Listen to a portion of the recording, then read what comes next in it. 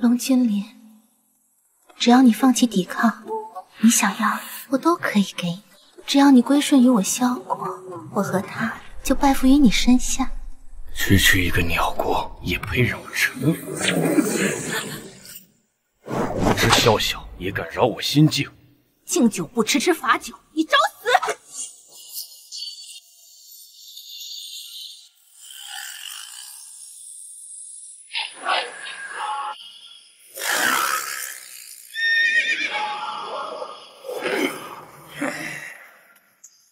你竟敢杀我斜阳双子，老子上你这样的大下人，我一直被他碾死！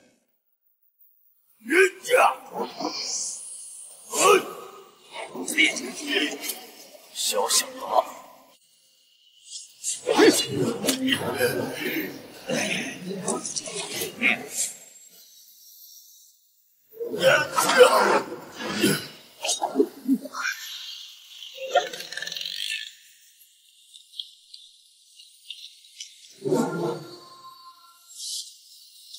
龙帅，空军精锐500架战机集结完毕。龙帅，空军特战机动部队300万人士集结完毕。万国敬旨，让他破国亡家，拔军消国，即刻出发。三军统帅龙君岭平8方战场，破万列国境，潜龙出渊，一绝万世，封金龙帝君，赐斩神刀。帝君出世，名万代，长刀领令，普天同庆，谁敢与敌？谁敢与敌？谁敢与敌？谁敢与敌？谁敢与敌？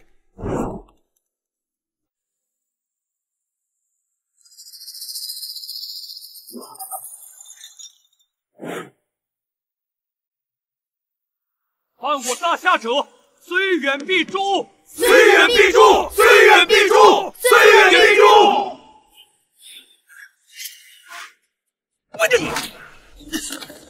臭小子，别做白日梦，赶紧给老子起来！还给我，不准破金龙帝君龙衣！臭小子，我告诉你，如果你是金龙帝君，那老子就是金龙帝君他爹！把龙衣还给我！把龙衣还给我！去你！你还是想要这身衣服是吧？可以啊。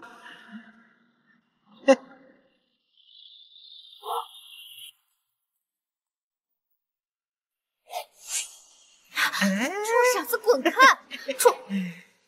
楚少，你怎么穿着那个傻子的衣服？楚少，你好坏哦！不过我现在就想要，你能不能满足一下我？好啊！你们在干什么？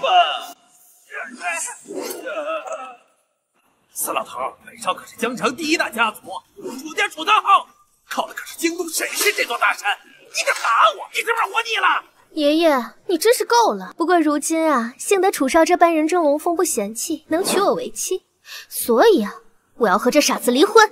混账！别说区一个楚家，就是帝都的沈氏，在君临面前，他算个屁呀！你们这样对待他，是遭大难，谁要遭大难啊？我打死！遭难，我就告诉你，谁才是江城的王！你敢对金龙帝君拨警？哎，青天，你们家这老婆死的，竟然说那个傻子是什么金龙帝君啊？他疯了吧？完了，楚家要完了，我们林家也要完了，江城要变天了。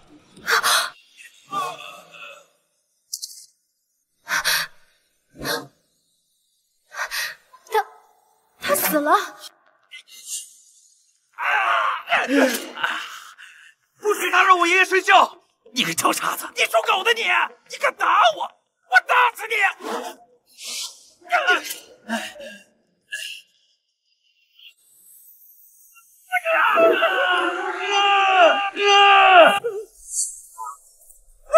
快！这疯子，他把老爷子捅死了！爸，你怎么了？爸，你醒醒啊，爸！你不要过来！你不要过来！你个臭傻子，杀死老爷子，弄掉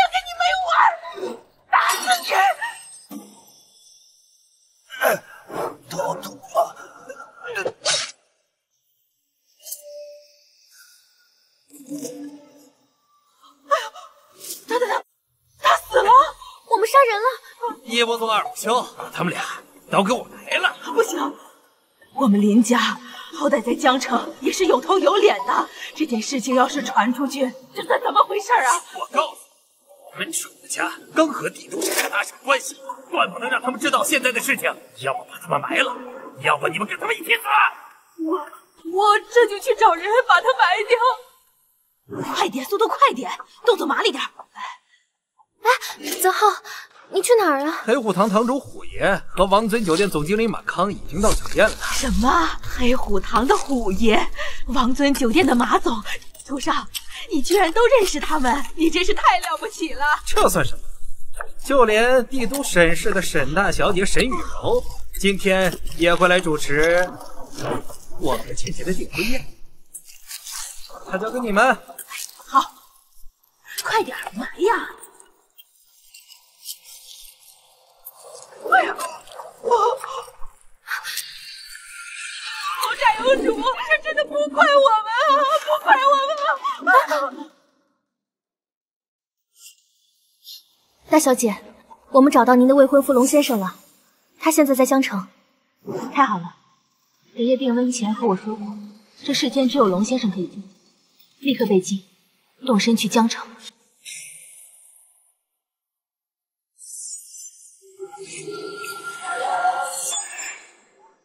就你仰天龙剑眼，莫非是帝君他陨落了？是乾隆出元9啸天，5年了，帝君终于出关了。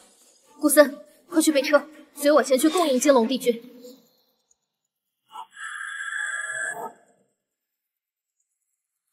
老孙，这宙斯是越来越嚣张了，往后可怎么办呢？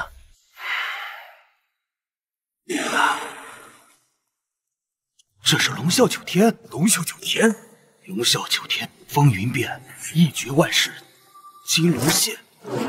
莫非5年？整整5年了，金龙帝君终于现世了，大夏有救了。听着动静，金龙帝君应该是在江城。快备车，下江城！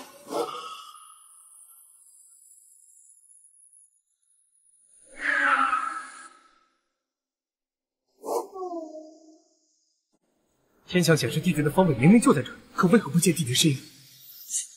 莫非？不，绝不可能！谁敢这样对帝君？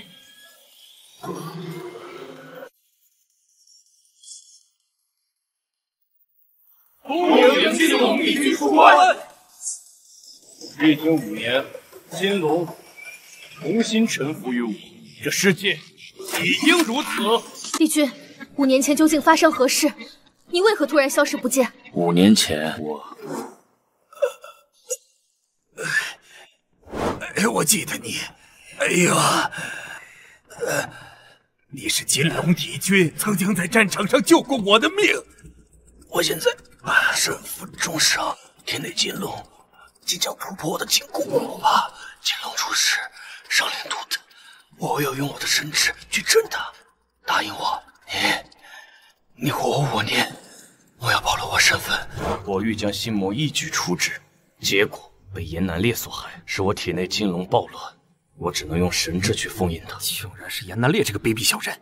帝君，这5年来，严南烈凭借龙印突破了神境，如今你已现世，龙印也该物归原主了。帝君，属下还有一事不明白，为何你被埋葬在此？林家老爷子在我失去神智期间，对我照顾有加，只是他的孙女林倩倩竟然勾结楚泽浩，一同谋害了他。帝君，属下这就去灭了他们。慢着，林老爷子有恩于我，杀严南烈之前，我要亲自为他报仇。帝君已经查明，谋害你的那对奸夫淫妇，今日在王尊酒店举办订婚宴。在您消失的期间，您的未婚妻沈雨柔一直在向军部打听您的消息。我们接到通知，今日她将抵达王尊酒店。沈雨柔，沈联合的孙女。是。一别5年，也该见一见故人了。是说，传我命令，配2份大礼，一份给帝都沈氏，另一份交给楚家。黑虎堂虎爷送上绿翡翠手环1对，100年人参1颗。哎呀，楚少，恭喜恭喜呀！我可是听说了，您现在可是沈氏的大红人呐，还希望楚大少爷能够在大小姐沈玉柔面前多多的替我美言几句啊！虎爷您尽管放心。虎爷，请。王尊酒店总经理马康送上宋代凤栖图一部，礼金100万。哎呀，楚少啊，就连高不可攀的虎爷，还有马总，都对您毕恭毕敬。那是自然，不是所有人都能得到帝都沈氏的看重。今日我们家小姐会亲临江城，如果她有空的话，会卖你楚家一个面子，出席订婚宴并送上祝福。届时，您就是江城最有牌面的存在。等哪天本少爷搞定了沈小姐，帝都沈氏便是我的囊中之物，到时候非得把你一脚给踹了。哼，你不撒泡尿，好好照照你自己，就你也配得到沈雨柔的青睐？滚！不管谁是鬼，少在这里故弄玄虚。你说话头脑清楚，难道你不傻了？说到这儿，还要感谢你们，若不是你们激起我的神智，我不见得恢复得如此之快。那既然你有幸捡回一条命，你就应该知趣点。今天我来是要定你3大罪状。定我3大罪状？大家听听，这个傻子都在口出什么狂言？林倩倩，林老爷子对你百般疼惜，唯命是从，你却伙同楚泽好这个消息，将他亲手杀害。至今他尸骨未寒，你竟然还有脸订婚？臭傻子，我爷爷是因病去世，我劝你最好不要胡说八道。谋杀至亲，死不悔改。这一巴掌，为了林老爷子。你敢打我女儿，我挠死你！助纣为虐，狼狈为奸。这一巴掌，为了人间正义。至于你，你不要过来！辱我威名，有反天道。这一巴掌，为了警醒天道。疼啊，小子！当这是哪儿啊？敢当着我虎爷的面撒野，我看你真是不知道死活。虎爷，他在你眼皮子底下肥肥作歹，根本就是不把你放在眼里。只要你帮我废了这个废物，我一定让我父亲在沈小姐和池双将军面前多帮你美言几句。那是自然。你放心，楚少，弟兄们，走好。我看谁敢动我的人，今天你们要是敢动君临一下，我一定让他后悔终身。你是？我是你的未婚妻，我已经找你整整5年了。你是沈联合的孙女沈雨柔？对，我爷爷他……你们俩演的是哪一出呀？知道王尊酒店是谁的地盘吗？帝都沈氏。你谁呀？带着你这2人，赶紧给我滚蛋！你可真是胆大包天。君临，是我管教不力，由我来解决吧。好。身为沈氏集团旗下的产业，王尊酒店居然自降身份，把这些不三不四的人放进，我看这个总经理你是不想当了。放肆！你还敢对沈氏不敬？今天我就让你长长见识，让你知道沈氏的厉害。啊，马总，那你可得悠着点啊！像这样一位小美人儿，我还想让弟兄们好好的品尝一番呢。你说你跟这个傻子非亲非故，你为什么非要帮他出头啊？滚开！君临是我的未婚夫，你如此羞辱他，是不是想死啊？现在就连个臭婊子都敢欺负本少爷，看来本少爷是真的该在江城好好立立威了。有君临在，你的威无从而立。你知道楚少是谁吗？他可是帝都沈氏的亲信。小美妞，既然你不识抬举，那你就怪不得我辣手摧花了。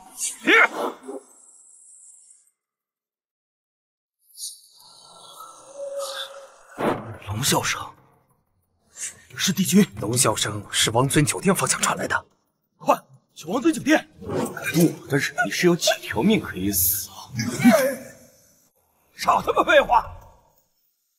看护长，不止，我看你连猫爪都不如吧？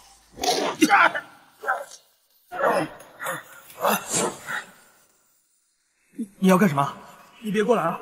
我可是沈氏。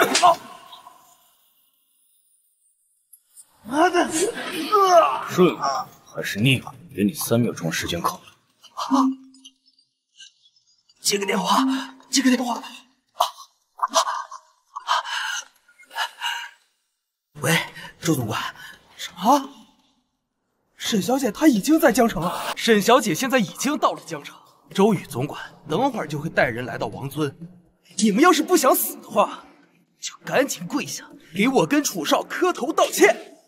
周总管可是帝都沈氏的第3把手，更是能与池霜将军说得上话的存在。在绝对的实力面前，你就是个垃圾。玉柔，跟池霜说上话很难吗？君临，我们沈氏集团和池霜将军关系匪浅，这件事情交给我来处理吧。你处理？你还真把自己当帝都沈氏大小姐啊？你怎么知道我不是呢？周宇平时就是这么教你的。周宇总管，还有10分钟就到王村，今天死定了。10分钟。周宇，1分钟之内到王尊酒店。你对周宇总管如此不敬，简直是岂有此理！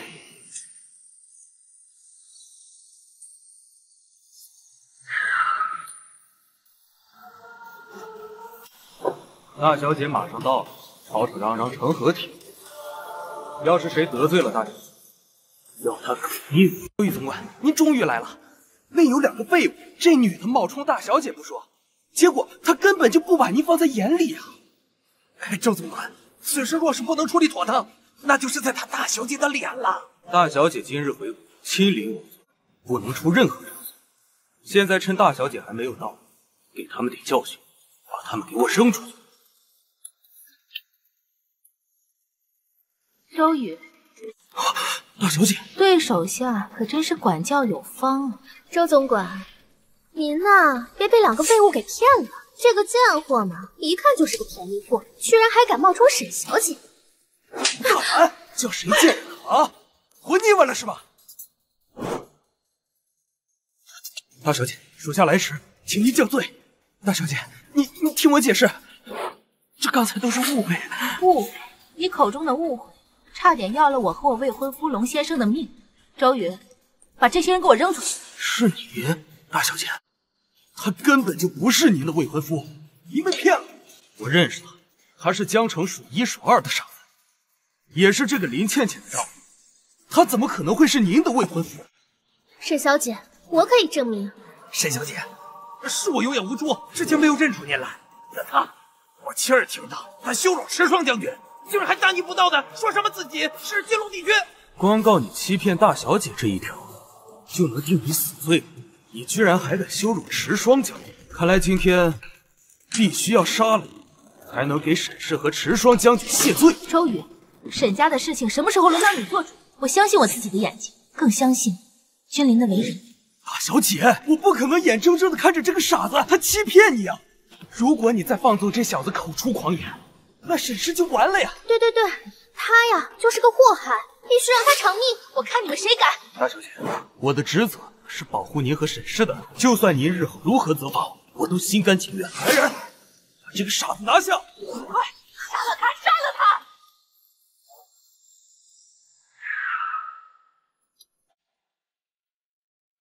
帝国银行行长王将，大夏首富孙楚祥，叩见金龙帝君。起来吧。王行长，孙首富，你们认错了吧？他就是个傻子，怎么可能会是金龙帝君呢？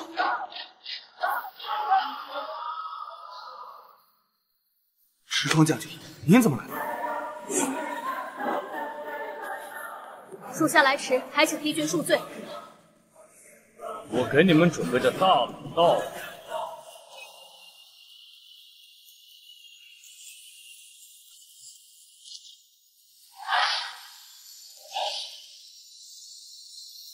这绝不可能！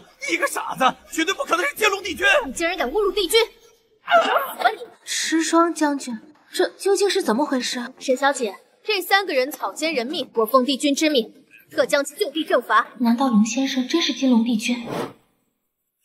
大小姐，龙先生，我知道错了，请你们降罪。算了，周宇，念在你护沈小姐的份上，可以原谅你。多谢龙先生。大小姐，帝君，我也知道错了，求求你们也原谅我吧。如果不是因为你，我能得罪大小姐，得罪龙先生。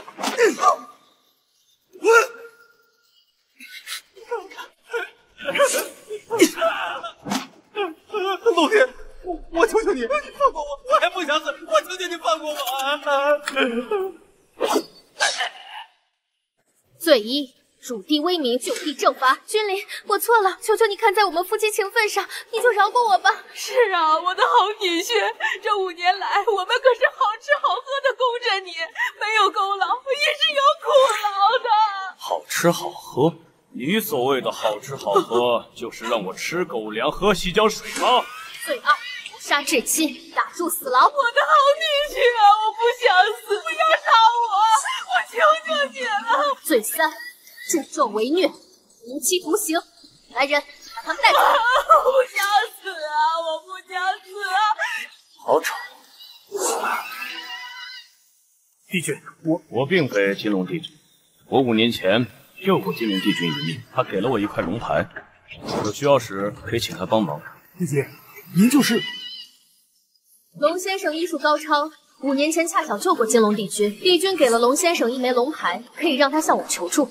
原来如此，实说将军这是在替金龙帝君向君临讨还人情。他既然能救下帝君，就一定能救下我爷爷。什么？爷爷他病危了？奶奶，我爷爷他怎么死了？孽障，你还知道回来呀？我看你就是想气死爷爷，好继承沈氏集团。我已经是沈氏集团的继承人了，我没必要用这种下三滥的手段戕害至亲。奶奶，堂姐她不是这样的人，说不定她只是习惯了国外的教育，对亲情比较淡漠。还是你懂事。沈梦梦，你凭什么污蔑我呀？我怎么对爷爷的安危不管不顾了？梦梦托刘少找来了大名鼎鼎的中医圣手崔不济，而你这个逆女，你干了什么啊？我做了什么？爷爷昏迷不醒的时候，是我一个人撑起的沈氏。今天我请了可以救爷爷的人，龙君临先生，你们都给我让开！原来堂姐是去找你的未婚夫呀。虽然爷爷的安危是头等大事，但是堂姐的幸福也不算小事。爷爷危在旦夕，你们2个在谈情说爱，我打死你！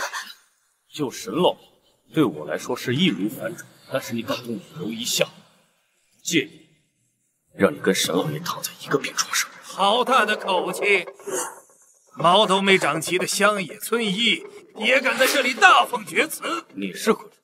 至尊龙医乃我祖师，神医陈仲景是我师傅，连我中医圣手崔不济都不识。你是哪个穷乡僻壤跑来的庸医呀？陈仲景的弟子。黄毛小儿，你笑什么？我笑你医术不济，也敢称中医圣手，败坏至尊龙医一脉的名声。无知鼠辈，口出狂言，竟敢侮辱中医圣手！哎呦，我当是谁呢？这不是江城林家那个废物赘婿吗？原来是个傻子呀！那我就原谅你，否则就以他辱我中医圣手威名一事，我就保证你们沈家在帝都无人敢医治。中医圣手，好大的威风！你给我闭嘴！刘少，崔圣手，请你们恕罪。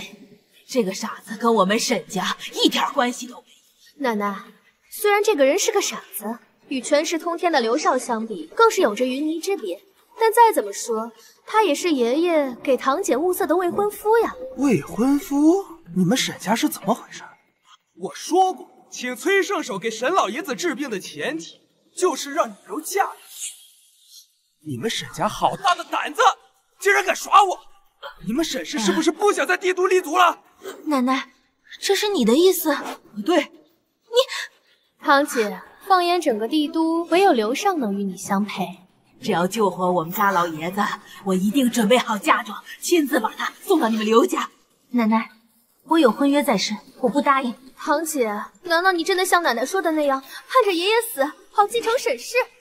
老太君，我看你不是在假孙女，是在卖孙女。你个傻子！你以为沈老爷的病是谁都能治的吗？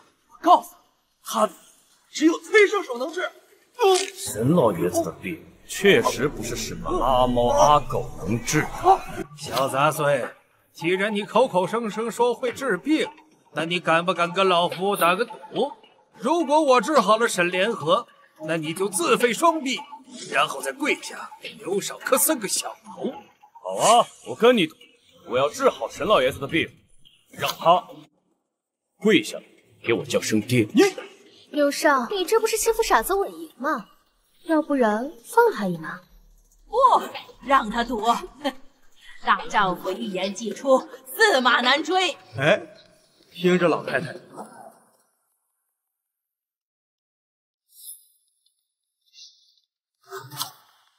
小杂碎，看清楚了，这是正血丸，是我师傅，也就是神医陈仲景亲手所制，能死骨更肉，延年益寿。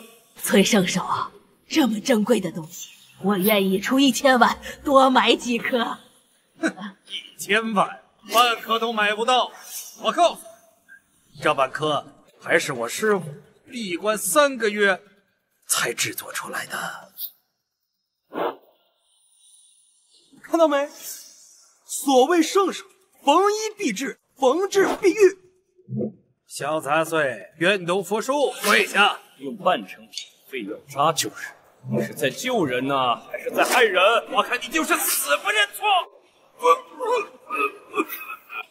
崔圣手，这是怎么回事啊？3个月练出半成，你这个逆徒！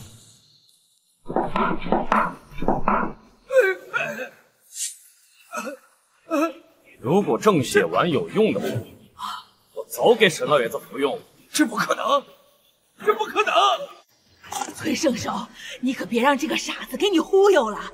正血丸这么珍贵的东西，他怎么会有这么多呀？现在当务之急是要救活老爷子。哦，对，老太君，你说的对，你别担心，我治不好，还有我师傅陈仲景，我现在就给他打电话把他叫来。好，爷爷，君临，你快救救我爷爷！玉柔，你放心吧。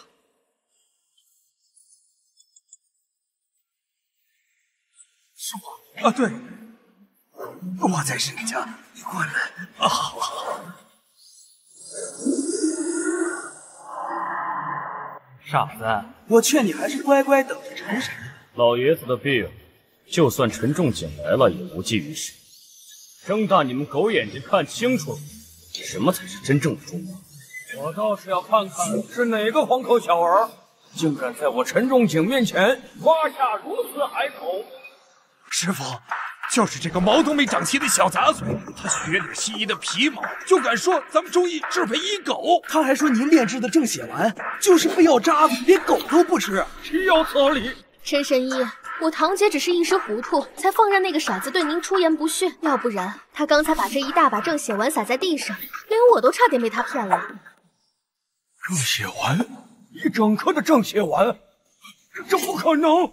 好你个小子，连陈神医都说你那个正血丸是假的，你现在还装什么蒜？给陈神医跪下！区一个庸医也配让我跪？陈仲景，你觉得呢？师傅，以后在外面别管我叫师傅，也别说你认识龙君里。要是以医术害人，我会亲手将你逐出师门。师傅教导之恩，徒儿铭记于心。哟，陈神医，您这是干什么呀？陈神医，我刚才差点以为他真的是你师傅呀！刘少，你胡说什么呢？就这小杂碎，那是我师傅的师傅吗？他配吗？陈仲景，你觉得你配当我徒弟吗？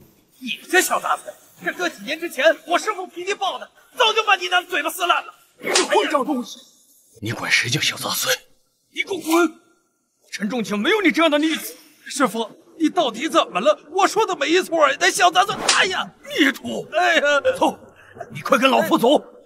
老太君，告辞了。哎，别走啊，陈神医，那我们家老爷子的病呢？老太君，实不相瞒，陈老爷子的病，老夫也束手无策呀。老太君，我给你指条明路，这救治之法嘛，远在天边，近在眼前。老夫告辞了。陈神医，君临，你不会真的是那个陈神医的师傅吧？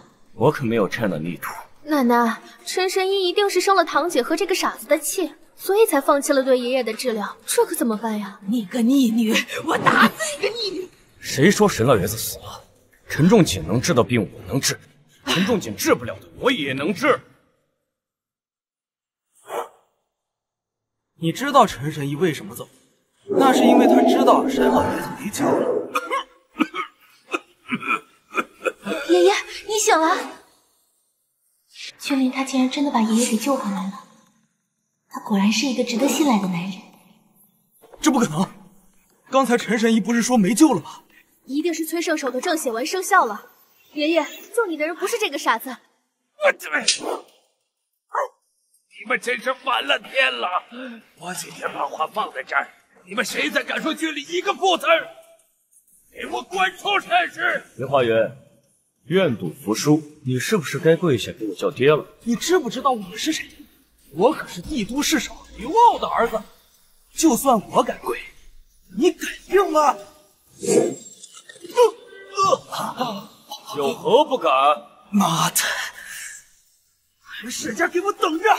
非得让你们沈氏家破人亡！刘少，我们得罪了刘氏守，我们沈家算是完了。有群邻在，一个区区市守算个屁！你慌什么？退下吧，我有话单独跟君临说。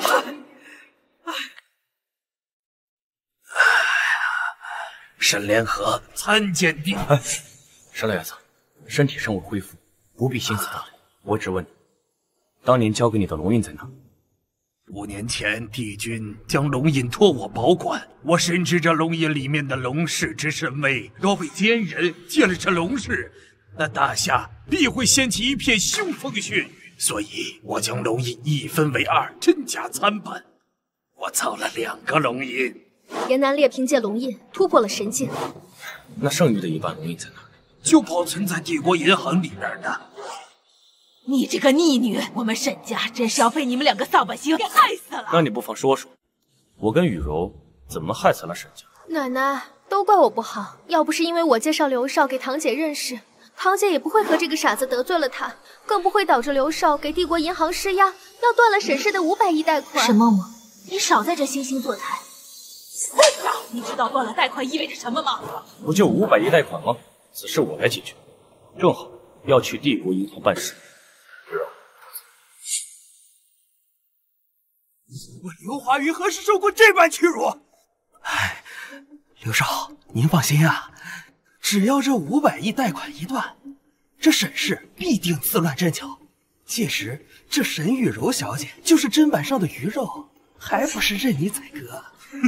我若能与沈雨柔喜结连理，我保你杨正纯加官进爵，一步登天。是一步登天，还是一步深渊啊？断了沈氏贷款，我断你帝都生路。哎呀，真是笑死人了！龙君临，我杨龙身居帝国银行高位，掌管帝都经济命脉，你一个傻子，拿什么断我生路？杨副行长，请你对我未婚夫说话放尊重一些，否则我将此事禀报给池双将军，断你生路并非儿戏。刘少，这池双将军日理万机，忙于处理军务大事，至于经济小事，全由我父亲刘骜负责。哎呀，沈小姐，这刘少的一番话提醒了我呀，要不然真被你给唬住了。想要贷款，可以，你让这个傻子从这儿爬出去，然后啊，你和我们刘少单独协商。杨正川，你协商？我给你3分钟，让王将立马滚出来领命！放肆！居然敢对我们王行长口出不逊，帝都再无你立足之地！一个小小的帝国银行也能封杀我不成？小子，我告诉你，帝国银行可是帝都经济4大寡头之首，碾死易如反掌。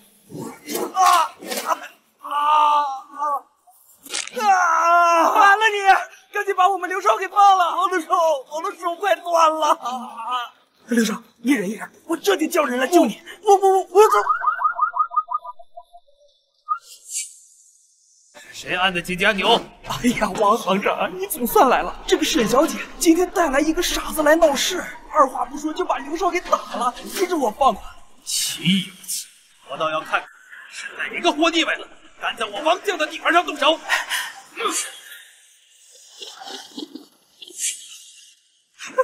姓龙的，我今天若在帝国银行出半分差错，我爹和王行长都不会善罢甘休的。君临，事情好像闹大了，要不我联系池霜将军吗？现在怕了，完了！沈雨柔，我告诉你，你指使这废物企图谋害政要之子，就算池霜将军来了，你们沈家也难逃满门抄斩的命运。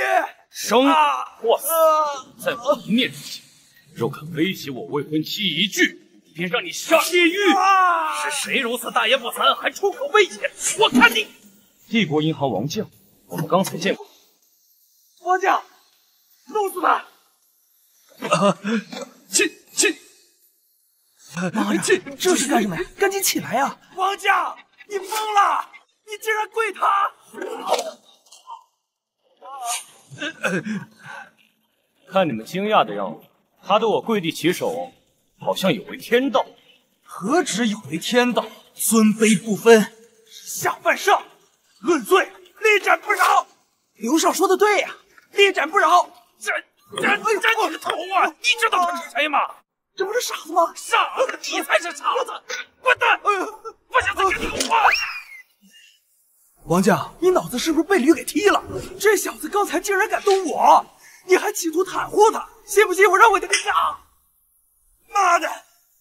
你敢动手打我？你帝国银行还想不想开了？在这位面前，你算个屁呀！你要是不想让你们刘家从此出名，就对龙先生放尊重一点，把他给我轰出去！王将，龙君临，给我等着！轰出去！龙先生，王行长，我和君临有几句话要说，先失陪一下。好，您请。君临，你要用金龙帝君的身份骗王行长啊？怎么？我不像吗？要是让他发现了的话，就连池霜将军都保不了你啊！玉柔，你放心吧，我保证拿到500亿贷款，你乖乖等我。君临，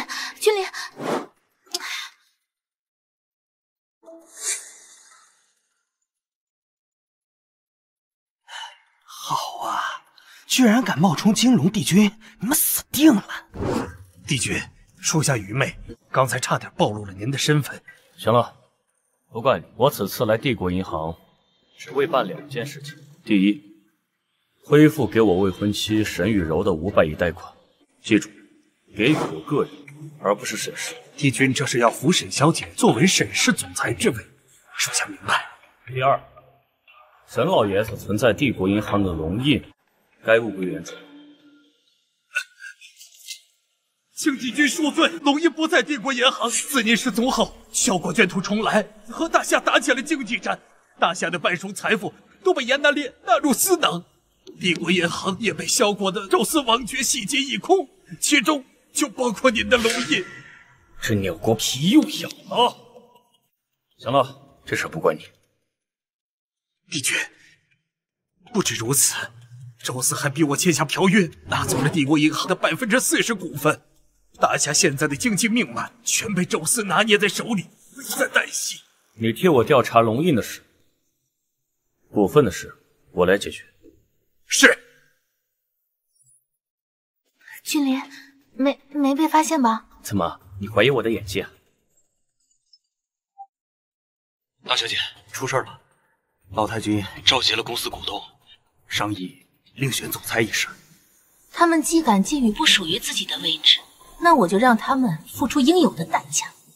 各位股东，因沈雨柔工作不力，导致集团公司损失了500亿的贷款，故今日我特召各大附属家族前来商议辞去沈雨柔集团总裁一职，另聘沈梦梦为新总裁一事。我不同意。沈总曾经在国外的时候力挽狂澜，救沈氏于水火，扶大厦之将倾，一举将沈氏的市值增加到了5000亿。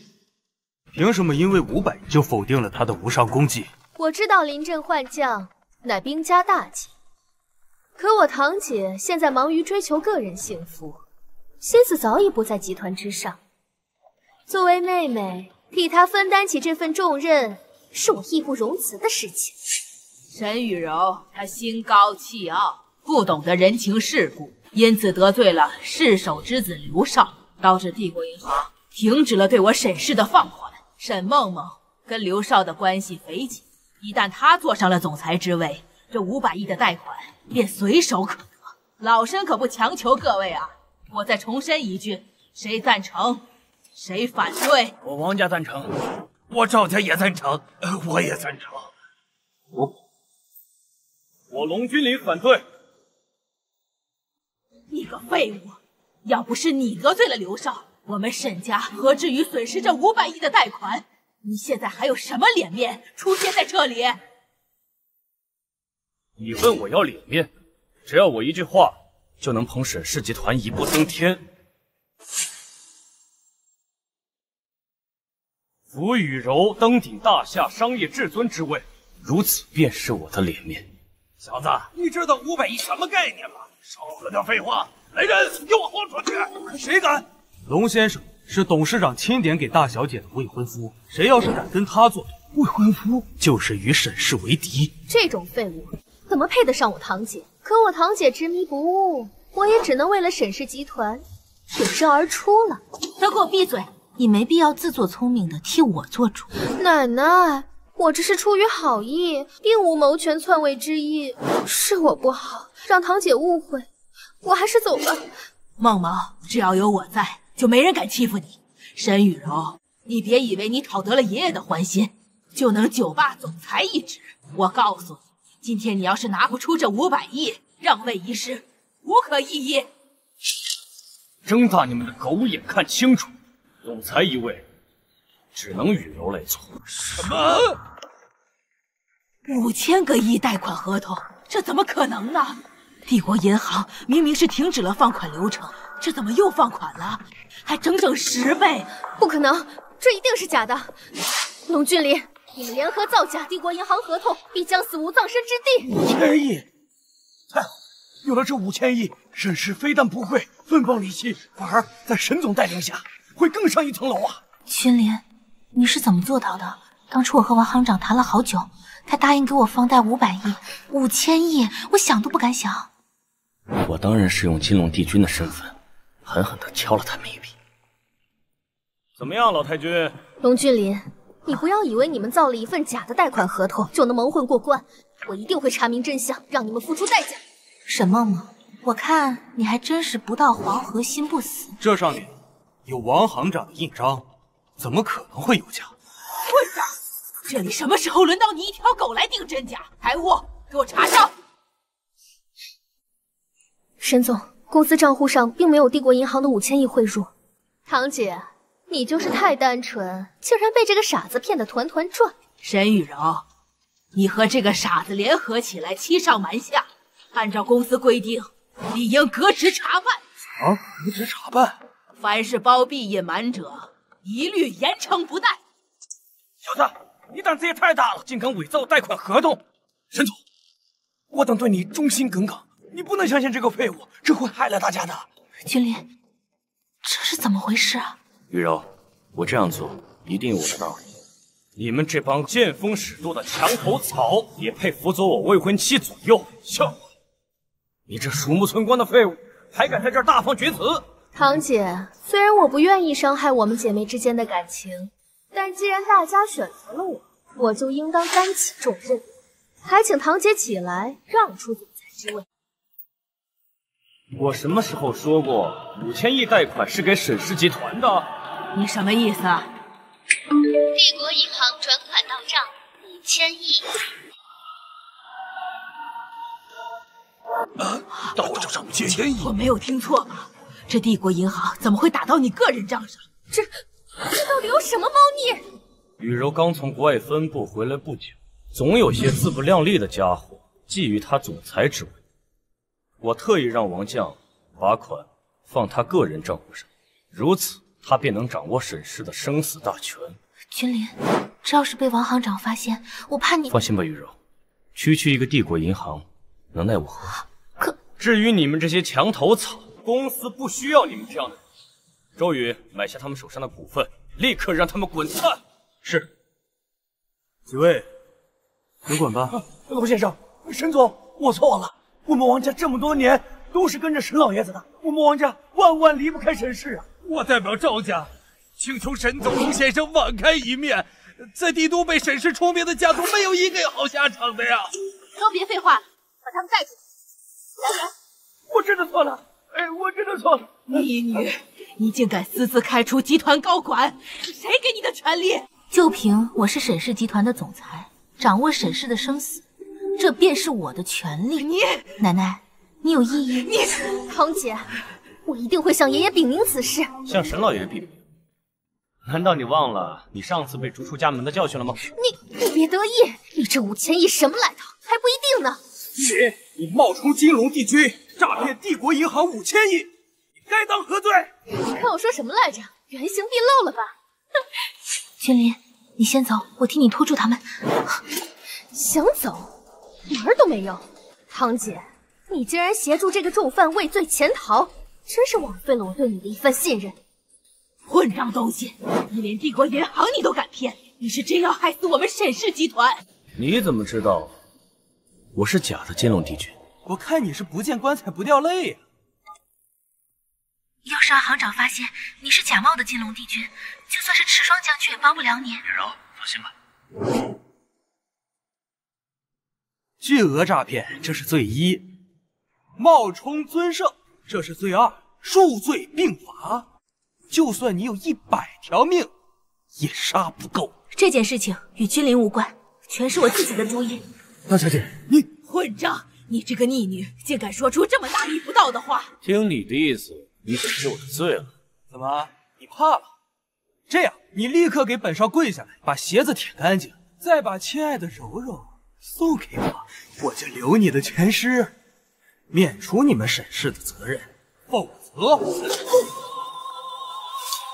是帝国银行还是你爹给你的勇气，敢动我龙君临的女人？本少今天把话放在这儿，不仅要让你碎尸万段，还有你们沈氏家破人亡，永世不得翻身。哎呀，刘少啊，这个废物跟我们沈家是一点关系都没有啊！你不是喜欢沈雨柔吗？我这就让他把龙君临给踢了，然后让她嫁给你。我求求你，千万别怪罪在我们沈氏的头上。堂姐，我劝你不要执迷不悟了。刘少乃世手之子，权势无双，风光无量，岂是龙君临这种废物可比拟的？这沈梦梦小姐说的没错呀，如今刘少一言就可定沈家生死。沈总，你可千万不能站错队呀，否则你们沈家将是万丈深渊。我不需要做选择，这辈子我认定了龙君临，我与他生死共进退。造孽呀！我们沈家怎么养了你这么个不孝女？如果雨柔算是不孝，那你们沈家皆是不孝不义之辈。至于你们这些挡道的跳梁小丑，我会一一清算。大言不惭！怎么，你是要在牢里面清算我们吗？麒麟战神座下，孙忠义到。孙队长来得正。龙君临，我乃麒麟战神顾森座下稽查队队长，你涉嫌巨额诈骗，我特来将你缉拿归案。如果我是你，我一定会接完这个电话再动手。少在那儿虚张声势，我就不信你有什么通天的人脉，能助你躲过麒麟战神的追。你知道稽查队是什么概念吗？那就是我断定你有罪就有罪，我劝你还是乖乖的不要说花招。你确定你谁也不怕？好，我倒要看看你来找来什么人。哎，孙队长，你可别被这个废物给骗了，他要是能找来人，还能冒充这个金龙帝君吗？对呀，孙队长，你赶紧把这个废物给我抓起来吧！我们沈家举双手赞成，绝对不会耽误公务。你当真以为拖延时间就能救你这条狗命啊？实话告诉你，我爹可是麒麟战神顾森的心腹，跟我做的只有死路一条。是，属下明白，属下一定秉公执法。拿下！完蛋了，你看，你们是不是抓错了？孙队长，你们干什么呀？我让你抓卢君林那个废物，你抓本少干嘛？孙队长，你搞错了吧？你抓我们干嘛？孙队长，你搞错了，搞错了！刘少是失手之子，你应该抓龙君林这个废物才对呀！你要是再敢妨碍公务，我连你一起抓！刘化元，你涉嫌敲诈勒索非法集资；杨正纯，你玩忽职守，挪用公款。请你们跟我一起回去接受调查。带走！好，你们敢抓我？你们给老子等着！我让我爹弄死你们！慢走不送。多有得罪啊，见谅。君临，你会不会是真的认识什么大人物？君临呐，你不愧是我们家老爷子给我们沈氏找来的绝世佳婿。你看你不仅搞来了这5000亿的贷款，而且还能让孙队长对你如此的恭敬。哎呦，我们沈家真是祖坟上冒了青烟了。奶奶，你刚才听到了，那5000亿分明是他骗来的。至于孙队长的事，肯定是他搞的阴谋诡计。奶奶，你打我！你给我闭嘴！就算这钱是骗来的，那也是人君临的本事。哼，你等我从沈雨柔手里拿到这5000亿，你看我怎么收拾他！君临，你还没有回答我呢，难道你要一直瞒着我这个未婚妻吗？雨柔，我也没干什么，我只是把刘华云和杨正纯的犯罪证据交给军部而已。帝君，我收到消息，周四要在帝都举行一个大夏文物拍卖会，其中就包括您的斩神刀。是时候该见见他。雨柔，沈老爷子寿宴不是要到了吗？我想让你陪我给老爷子选些礼物。好啊。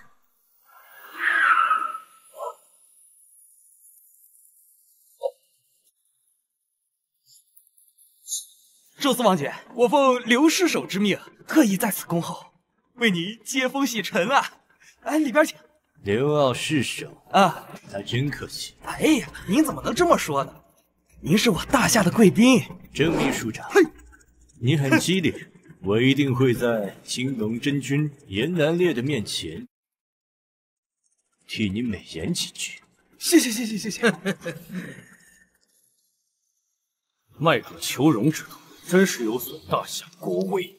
我看你是跪久了，膝盖都跪软了。君临，这些外族蛮夷被金龙帝君打得险些灭国，可金龙帝君消失之后，他们狼子野心，昭然若揭。好啊，那我今天就让这些洋鬼子和这个捧臭脚的人知道什么是大夏傲骨。这个，哎呀，堂姐，不好意思，这个拍卖会得让我们先进了。堂姐，我给你介绍一下，这位是我男朋友杰克，不仅是大夏和萧国的混血儿，带有萧国血统，更是宙斯王爵的亲侄子。比起龙君临这种废物，自然是高人一等。下等人，沈梦梦，你助他人威风，灭自己士气，还认贼作父，你不怕爷爷怪罪你吗？堂姐，你可是帝都之女，声名赫赫，我不敢有丝毫怪罪你的意思。只是像他这样靠诈骗谋生的废物，不是下等人，还能是什么？妈妈说的没错，一个妄想攀附权势来实现咸鱼翻身的男人，不是奴才是什么？混血，你这辈子能沾上大夏半分血统，算你最大的荣誉了。闭嘴！你怎么跟杰克说话的？我告诉你，杰克可是大夏的贵宾，背后靠的可是宙斯王爵。就算你有沈家撑腰，你也得跟人家毕恭毕敬的啊！既然你喜欢跪着，那你就一直跪着。来人，给我弄死他！快！群废物，在这吵吵啥呢？刘师守，混住！宙斯王爵在里面睡觉，你们要是把他吵醒，我把你脑袋顶下来！刘师守，我是他。刘师守，都是我堂姐和这个废物在此捣乱，故意为难我和杰克，不让我们进去，所以郑秘书长他才……他们竟然不让杰克大人进去！刘氏手，这事儿也不能怪我堂姐，都怪龙君临这个废物。可若不是我堂姐纵容，刘少也不会被他举报，给送进了监狱。什么？是你这个废物把我儿子送进监狱的？你知不知道我为了捞他要花多少钱吗？刘氏手，你儿子违反法律被抓进去，和君临有什么关系？沈雨柔，你以为有池双将军为你们沈家撑腰，你就可以肆无忌惮的放肆吗？我告诉你，我顶头上司麒麟战神顾森，论军衔，他们差不多。更何况这是萧国陆司王爵的地盘，我不用给你面子。果然，有其父必有其子，你儿子蠢，你更蠢。你骂我，你刘氏手，看来你也并非外界传言中的地图魁首，就连区区一个废物都敢和你叫板，就这点实力，怕是很难和宙斯王爵合作吧？杰克大人，你放心，我一定除掉这个废物，证明我的实力。君临，小心！麒麟战神顾森到，住手！战神大人，哼，有麒麟战神在，龙君临这个废物必死无疑。哟，你给我一个解释，麒麟战神，宙斯王爵为促进和军部的友好关系，所以举办了这场拍卖会。没想到这个废物肆意捣乱，还要打杰克大人。我听了您的名号，他根本毫不在意，分明没把你放在眼里呀！麒麟战神是他们崇洋媚外，欺压我们百姓在先。大胆！你的意思是刘氏手在这儿歪曲事实啊？萧不过是大夏拴着的一条狗罢了，什么时候可以在大夏的地盘上犬吠了？麒麟战神，此子甚是嚣张，竟敢在你面前公然挑拨大夏与萧国的友好关系，这种人就应该以叛国罪抓起来，处以极刑。麒麟战神，龙君临这个废物和我们沈氏没有任何关系，请您务必重罚。唯我作伥，颠倒黑白，是该重罚。麒麟战神，现在就宰了这个废物，给你妻妾去！跪下！麒麟战神，你这怎么回事啊？麒麟战神，我做错什么了？龙王，你身为一世之首，竟纵容这些外族蛮夷，在我大夏内横行霸道，该当何罪？麒麟战神呐，我也是为了一度经济发展才这样做的，我有什么错呀？脏了你体内流淌的大夏血液，还可问何罪之有？麒麟战神，宙斯王爵此次是带着诚意而来，哪来的横行霸道一说？反倒是您竟然纵容这个下等人对萧国出言不逊，未免也太有损大夏礼仪了。大夏乃礼仪之国，对待的是友善之国。你们这群土鸡瓦狗也配争得同等待遇？可笑至极！龙君临，你算什么东西？也配诋毁我的男朋友？沈茂茂，你又算什么东西？君临说的字字句句可有错？麒麟战神，宙斯王爵和青龙真君严南烈可是至交。闭嘴！原来是宙斯王爵啊！看来我真该亲自见见他。龙王，我既然可以培养你，也可以随时杀了你，你最好不要再令我失望。麒麟战神，这个龙君临也太嚣张了！闭嘴！麒麟战神，你们里边请。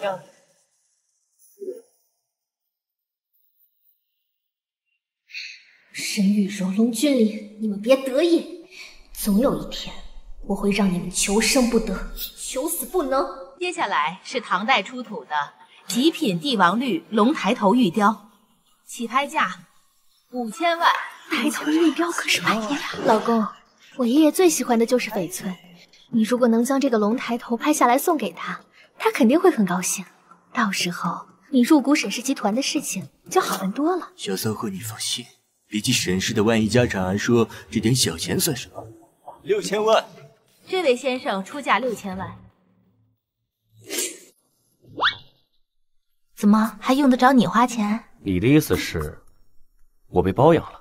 我给沈老爷子挑礼物，还要他孙女花钱？我这么好的老婆，你可找不到。1个亿。哇，1个亿啊！这位小姐出价1个亿。龙君，你个废物算什么男人？自己躲在角落里当缩头乌龟，却让一个女人替自己叫价出风头，你窝不窝囊？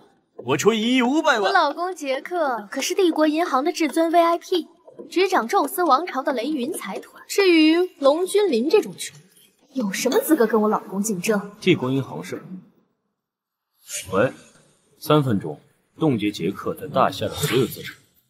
龙君临，你以为帝国银行是你家开的呀？还3分钟冻结，真是不怕让人笑掉大牙。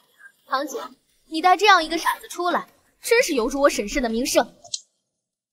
我今天把话放在这，你要是能冻结我在大夏的所有财产，我跪下叫你爷爷，你敢和我赌吗？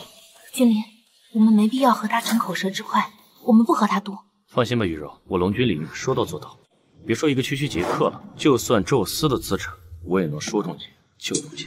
这位先生，请您不要扰乱会场秩序。如果您继续这样，我只能请您出去了。那么，请问假拍算不算扰乱会场秩序呢？当然算。君临，你到底要干什么呀？我干什么？维护会场秩序罢了。那么你可以请这位先生出去了，我保证他1分钱都拿不出来。龙君临，你少在那信口雌黄。什么？我在大夏的财产都冻结了？不可能，绝对不可能！我在大夏的资产整整有3000亿，怎么可能说冻结就冻结了？老公，你什么意思啊？难道龙君临那个废物说的都是真的？真冻结了？君临，你真是太厉害了！可你是怎么做到的？雨柔，停业这么久，难免会认识几个朋友。大家刚才都听到了吧？你给我跪下，叫声爹！谁说你？我们刚刚明明夺的是所有的资产，并非在大夏的资产。你这个废物，绝对不可能做到。我知道了，老公，一定是你刚刚得罪了麒麟战神，所以他才把你的资产都给冻结了。果然般配啊，狼狈为奸。我宣布，龙抬头玉雕由沈小姐1个亿拍下。接下来是本次拍卖会的压轴拍卖品——斩神刀。此刀为大夏前龙皇金龙帝君的佩刀，上可斩鬼神，下可斩邪魅，起拍价100亿。你喜欢？150亿。我出200亿。师叔，咱们公账就剩1000亿了，你花200亿买这破刀干什么？笨货！金龙帝君是麒麟战神的师傅，麒麟战神就是冲着斩神刀来的。我们就算出1000亿，也要把这个东西拍下来，给我们抵罪，明白吗？雨柔，你放心，无论斩神刀被谁拍下，都会物归原主的。不行，我男人喜欢的东西，我必须拍下。300亿，沈小姐不愧是财大气粗，沈小姐出价300亿。沈玉柔那个贱人一定是疯了，居然花费300亿来买一把刀。你不懂，此刀意义非凡，我奉宙斯王爵之命，一定要拍下此刀，献给麒麟战神，以实现宙斯王爵的千秋伟业。老公，可你的资产刚刚不是被冻结了吗？拍卖会是由宙斯王爵举办的，无论多少钱，不过是左手进右手而已。我出400亿。君临，今天说什么，我也要把这把刀拍下来送给你。500亿，不能再加了啊！500亿1次，500亿2次，500亿。我出1000亿。原来是大夏首富孙楚祥啊！莫非孙首富也喜欢这把斩神刀？肯定是想拍下来送给麒麟战神，以表忠心呀！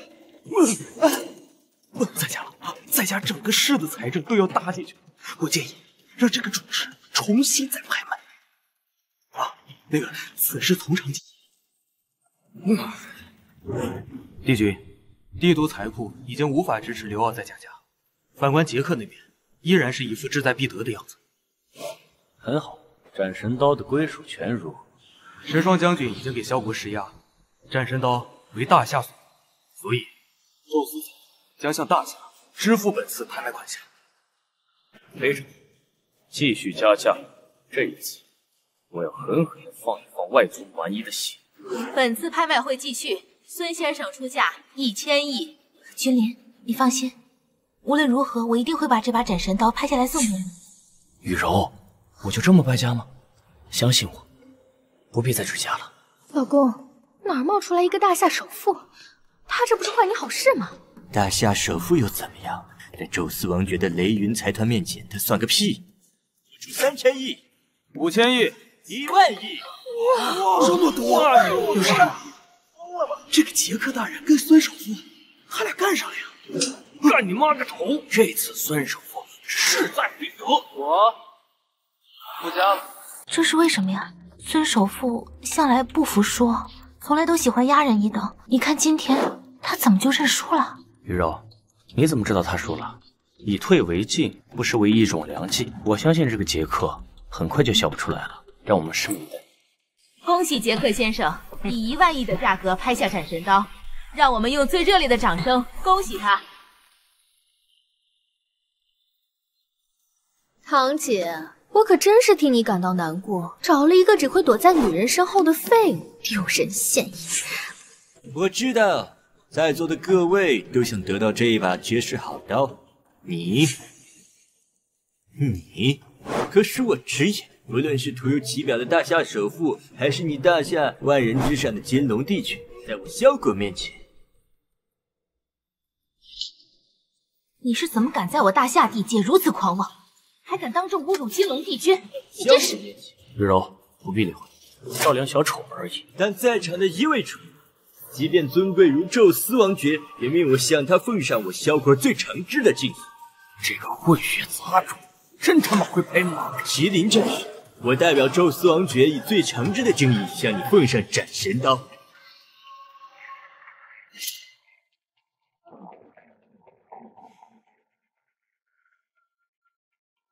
我顾森没有资格掌此刀。在座之中，若你没有资格掌此刀，那谁还有资格呢？普天之下能掌此刀者，唯有麒麟战士，希望您不要再推脱，这只是宙斯王爵给您备下的一份薄礼而已。1万亿的薄礼，宙斯还真是大手。杰克，替我回去跟他说声谢谢。君临，干什么呀？快回来！没事，雨柔，接下来看我表演。放心吧。龙君临，你什么意思？你不会以为这把刀是献给你的吧？你对，像你们这种丑货也理解不了我的意思。废物！我知道你在自己女人面前丢了脸，想找回场，但你犯不着阴阳怪气。区区1万亿对宙斯王爵来说，只是九牛一毛而已。杰克神器，看清楚，这是斩神刀的归属权证书，也就是说，这1万亿已经进了帝都财库之中。抱歉，你的奴隶拿不成。什么？斩神刀明明归萧国所有，这怎么可能？老公，不就1万亿元吗？要是让宙斯王爵知道我花了他整整1万亿，我就死定了。钱又不是我花的，打我干什么？看来你们的宙斯王爵也不过如此，只认钱不认人。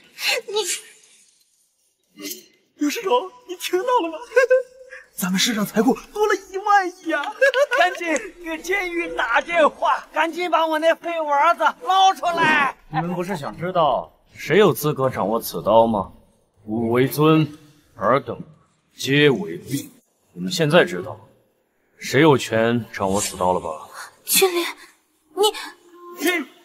此刀乃宙斯王爵献给麒麟战神的礼物，你一个废物竟也敢以下犯上！斩神者是以乾隆出渊，一决万世。堂姐，看来麒麟战神生气了。像龙君临这种目中无人的废物，我真好奇他是怎么长得这么大。赤霜将军，麒麟战神要杀了我的未婚夫龙君临。什么？顾森要杀龙先生？你别急，我马上就到。我告诉你，只要麒麟战神愿意宙斯王爵合作，哪怕是赤霜将军也不能左右麒麟战神的决定。麒麟战神，君临他刚从江北来到帝都，他不懂规矩，我替他向您道歉。看来龙君临这个废物，今天是要命丧你。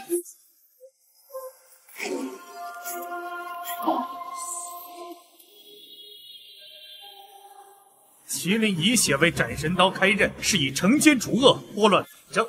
能掌此刀者，龙先生。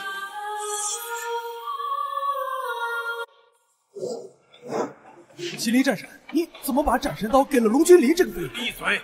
泱泱大国，巍巍大夏，如今苍夷满目，民不聊生，就是因为你们这些卖国求荣之徒，才敢让达鲁踩在我大夏子孙面前横行霸道。君临，难道你……麒麟战神，就算你不愿意与宙斯王爵合作，也不必故意找龙君临这个废物来驳王爵的面子。是一个下等人，也配碰斩神刀？既然你这么不喜欢你体内流淌的大夏血液，我帮你放了。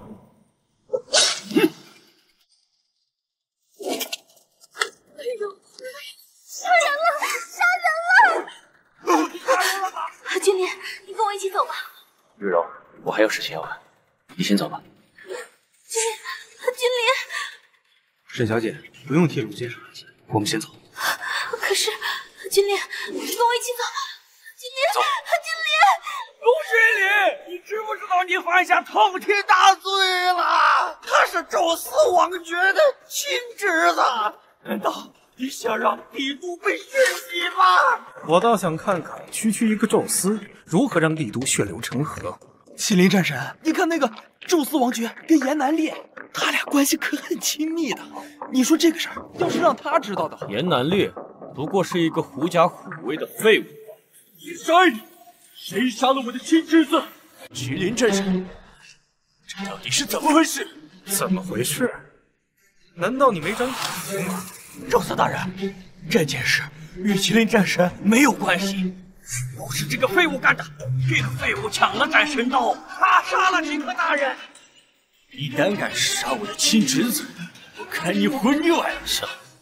真是太像低贱的大下人，这就是你的遗言吗？你是奥丁的儿子，你怎么知道？果然如此，你跟你爹长得一副模样。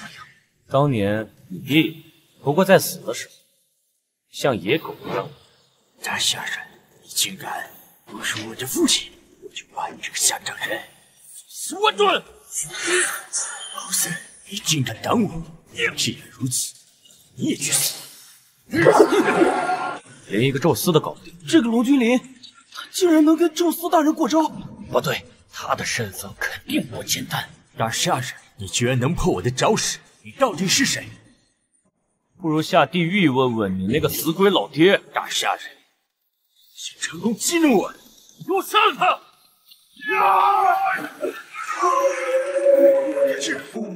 这不可能！龙印明明是在燕南烈和我的手上，你怎么会有化龙的能力？你以为我跟你们这帮废物一样，需要龙印才能化龙吗？化龙？哎，这可是青龙真君燕南烈都不会的。看来青龙真君那个龙印是假的。废话，受死吧！这个叛逆森，想造反吗？金龙帝君，时霜来迟，还请帝君恕罪。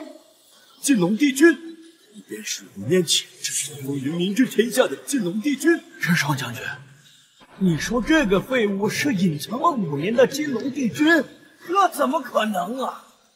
放肆！算个什么东西，居然敢对帝君出言不逊！我在做梦，我在做梦！石霜，你来干什么？帝君，我接到了沈小姐的电话，她说顾森对您起了歹意，特来将其就地正法。帝君，就说我……哎，石霜，这是个误会，想跑没门！金龙帝君，你不要杀我，我可以帮助你对付严南烈那个冒牌货。区区严南烈，你配与我为敌？说，剩下40%的股份和龙印在哪儿？我说，我可以把股份和龙印都交给你，只要你保证我的安全。石霜，保证。跟他说说，跟我讲条件的代价是什么？俘虏没有资格跟帝君谈条件，违者杀无赦。帝君大人杀得好，我早就看这个洋鬼子不顺眼了。没错，帝君，我们一定会为你马首是瞻。石霜，告诉他2个字的代价是什么？崇洋媚外，里国外国，当以叛国罪处斩。什么？斩首？哎呀，帝君，你饶了我吧！帝君，别杀我，我能帮你找到帝国银行的股份和龙印。说，帝君，宙斯和严南烈那个狗贼表面交好，实质上是互相提防。只要我把另一个龙印的消息告诉给严南烈，他一定会帮我们找到。到时候我假意交好，您便可以坐收渔翁之利呀。帝君，不可以相信他，他这个人狡诈的很。无妨，我自有安排。刘傲，我劝你管好你这张嘴，如果泄露一丝半毫，知道我的手段吧？帝君放心，滚！我不滚！帝君，你真的让他们这种二鬼子走了？一切尽在我掌握之中。我们也走吧，鱼肉等我等。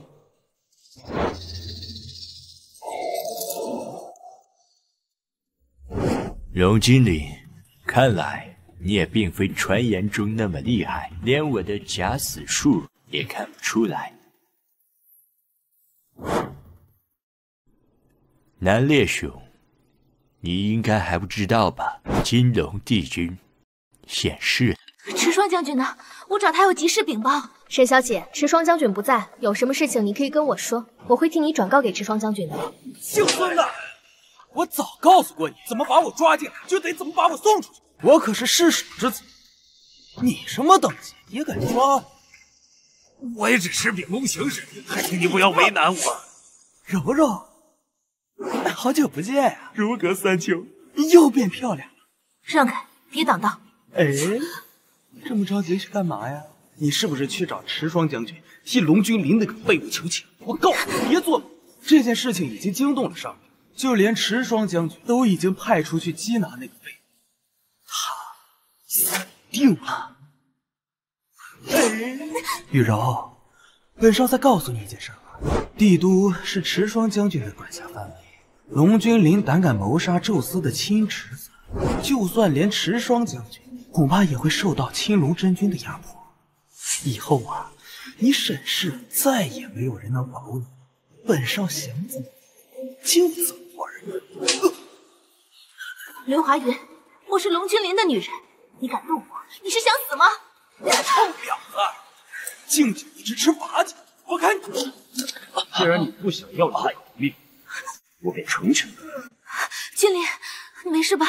我还以为我再也见不到你了。我还没娶到帝都的冰山美人呢，怎么会有事呢？你跟谁学的油嘴滑舌？他竟然还活着，这不可能！杰克是大夏的贵宾，宙斯王君怎么可能会放过你？狗屁大夏贵宾，杰克分明是个间谍。孙队长，据我所知，他刑期未到，你为什么提前放他出来？只要我爹一句话，他敢不放我吗？龙先生，这的确是刘失手的意思。废物，你很能打啊！会打有什么用啊？出来混是要讲权力、讲背景的。在我爹滔天的权势面前，你就是一粒微不足道的小沙子。本少想怎么碾碎就怎么碾碎。我劝你还是乖乖的把雨柔宝贝让给我觉得比起监狱，墓地更适合。你竟敢打我，还有王法吗？为什么君临每次都是一副天不怕地不怕的样子？虽然真的很帅，但是他肯定有事情瞒着我。刘少，刘少，谁呀？这么狠，都给打跪下了。君临，这可是刘少的地方，这怎么办啊？好办，见一个打一个。刘少，我特意奉刘失手之命，要将你带回去。啊！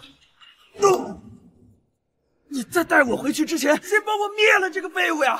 我要让全帝都的人瞧瞧，得罪本少是个什么下场！谁呀？这么大胆，敢动我刘少？出来！刘失手现在正在为杰克的事情烦恼，别动手，多一事不如少一事啊！你他妈说什么？你知不知道，你就是我爹养的一条狗？就算本少让你吃屎，你也得吃！我看你是嚣张惯了，不过是一个世守之子，敢践踏他人人格。君临，别和这样的人胡搅蛮缠，爷爷还等着我们平安回去呢。走吧。站住！本少今天说过，不废了龙君临那个废物，你们今天谁也别想走。废了我？行啊，郑大秘书，动手吧。现在想走，晚了。张秘书长，刘华云，你不要太嚣张了。君临，他们怎么起内讧了？狗急了当然也跳墙了。姓郑的，你敢打我？你这个秘书长还像不像多了？你之前犯的那些烂事儿，有哪些不是我替你摆平的啊？你爹是世守，你又不是世守，你跟我牛逼什么呀？你什么你？就算你爹在这儿，我照样抽你。雨柔，我们走吧，让他们在这儿狗咬狗吧。奶奶，杰克可是宙斯王爵的亲侄子，我好不容易才跟宙斯王爵搭上了线，谁知道堂姐心生妒忌，竟然指使龙君临杀了杰克。这一次，我们沈氏算是完了。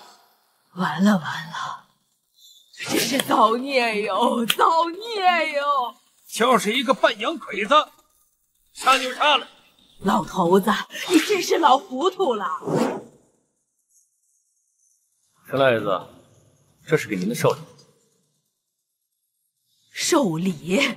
我叫你寿礼，叫你寿礼，叫你寿礼！老太君，叫你寿礼干什么？干什么？你这个畜生！你还有脸回来？是你杀了杰克，你非得把我们沈氏害得家破人亡不成？堂姐，龙君临现在可是通缉要犯，我知道你很喜欢他，可你难道要把个人幸福看得比家族利益还重要吗？沈梦梦，我告诉你，杰克他就是一个间谍，你这般丧失人格的讨好他，才是真正的将沈氏的安危置于不顾。奶奶，我也是为了沈氏着想，难道我有什么错吗？混账！甄玉柔，这是翅膀长硬了啊！你为了一个外姓的废物，给自己的妹妹身上泼脏水，我今天非得以家法伺候不可！奶奶，我再和您说一遍，君临他是我的未婚夫，不是什么废物。你真是反了天了，你！为老不尊，且不说你摔坏我价值1个亿的龙抬头玉雕3番5次打人，当真我不敢打你啊！你这个畜生，你真是反了天了！我今天跟你拼了！孙岳峰，你这个泼妇，不要太粗胡的，我就休了你，让你净身出户！爷爷，你居然为了一个通缉犯，居然要休了奶奶！谁说龙先生是通缉犯的？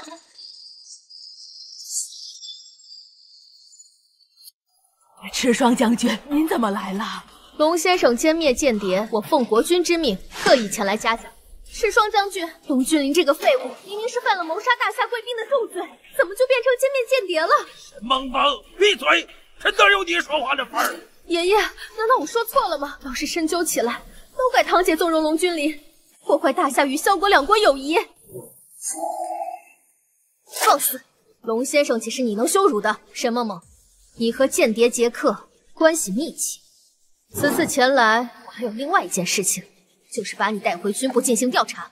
什么？赤霜将军，你要抓我？我是冤枉的，我跟杰克根本就不熟。堂姐，你替我说句话呀！冤枉？我怎么听他管杰克一口一个老公叫的十分亲热？确实，赤霜将军，我确实听到了。带走！沈玉柔，你这个贱人！贱人！混蛋！哎呦，赤霜将军，你是不是搞错了呀？赤霜将军，赤霜将军！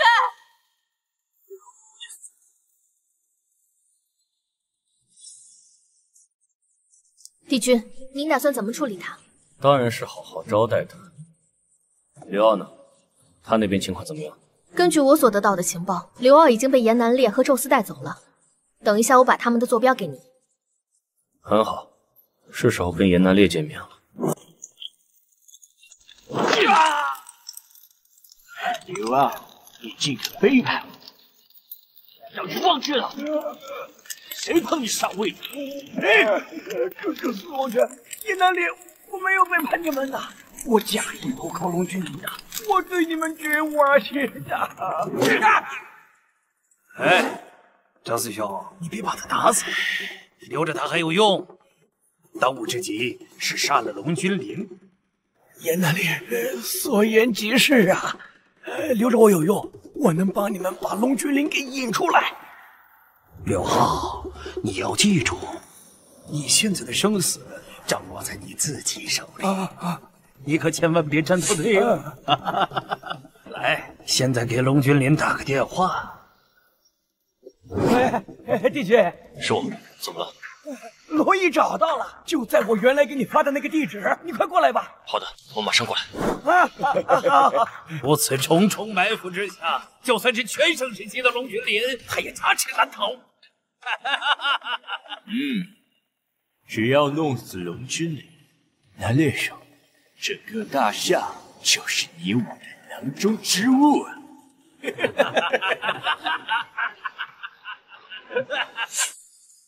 可我有一件事就是想不明白，周四兄，你已经得到了另一个龙印，却瞒我那么久，你是不是想找个机会在我背后偷偷的捅上一刀，准备再把龙印抢走啊？严南烈，你什么意思？看来我来的不是时候啊。我当是谁呢？又见面了，你看看现在的情形，你只配跪下来向我俯首称臣。我可以考虑让你吗？一个没有化龙能力的人，也配让我跪？就算我没有化龙，我现在也是万人敬仰的青龙真君。如今我已经突破神境，化龙那是迟早的事儿。龙之礼，我知道你身手不凡，可我和南烈兄联手，必败无疑。用你的狗头祭奠我父亲九泉之下的亡魂。严南烈，我是不是告诉你，犯我大夏者，必诛之。你们一起上吧，别浪费我时间。不自量力，给我上！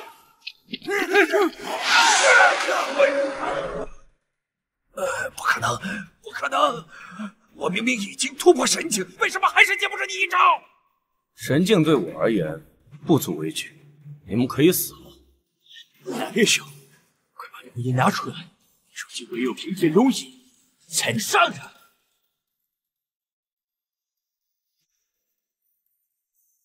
南烈兄，你在犹豫什么？还不快把龙印拿出来！我大萧帝国记住你这个贡献，赐你为大夏王，一人之下，万人之上。郑师兄，我实力在你之上，龙印在我手上，才能发挥出最大的力量。现在只要把他杀了，我保证我陪着你一统全世界。别争了，就你们两个废物，还想征服世界？我劝你乖乖把龙印给我，可以留你们一个全尸。郑师兄，要不你把你的龙印给我吧？净口不吃吃罚酒。龙印乃是大夏国的皇室神物，一个鸟国的也想拿，快把它给我！这些低贱的大夏人，龙印是我的。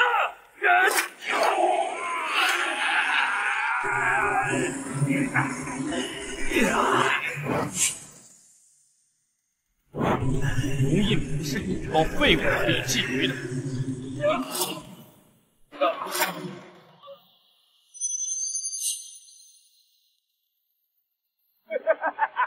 龙印是我的！你给我站住！那就先杀了你。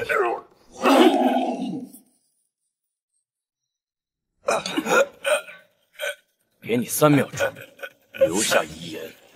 龙之礼，你不能杀我！只要我一死，我背后的内应财团就要接手帝国银行，到时候整个大夏的经济将遭到前所未有的重创，担得起这个责任吗？你怎么知道我付不起？我告诉你，我背后可是整个大萧帝国。一旦我死了，国王的手段会变得更加强硬，到时候会掀起一场腥风血雨，你就是整个大夏的罪人。大萧帝国国王老 K， 看来你很想威胁我。龙之礼，只要你不杀我，我一定会在国王的面前替你美言几句，封你中京王爵，整个大夏都是一人封地。我想你还是没有搞清楚，老 K 算个屁呀！你配册封我？你竟然对国王不敬，看来你铁了心，想一条道走到黑了。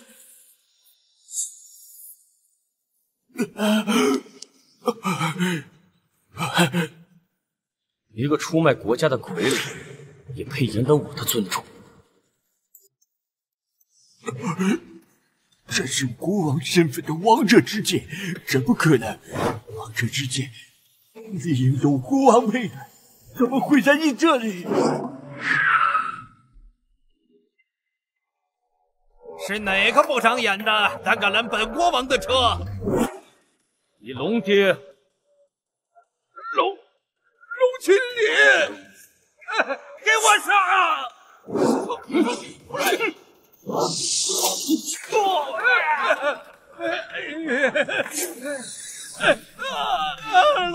龙爹饶命啊！我饶命啊！求你了，饶了我吧！我投降！我投降！签了这份协议，从此萧国就是大夏的附属地，而我就是新任的萧国国王。至于你，我可以留着你，替我管理萧国。我签！怎么可能？我相中的国王怎么会是一个傀儡？你是一条好狗，我不想让你看到大萧帝国的毁灭。去死吧！你别杀我！